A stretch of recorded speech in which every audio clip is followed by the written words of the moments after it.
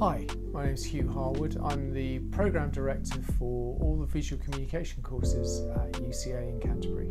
In terms of preparing for your application to this course, I would say you're an emerging designer. You are not expecting amazing finished products straight away, otherwise you wouldn't be coming on the course. And that's what we're really here to help you develop.